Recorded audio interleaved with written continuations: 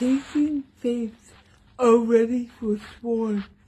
In these dynamically discovered healing aptitudes, I lose most of my reliable devotions to reflections forlorn, nearly embodying the sweeter finalities of her foundation, until evening expands the waiting times between brief absences and the bordering of wise and whimsical in my heart, falling away from finish lines as impatient font size add their notations, accumulating stains of self-restraint learned in between perfect hopes and honored hesitations.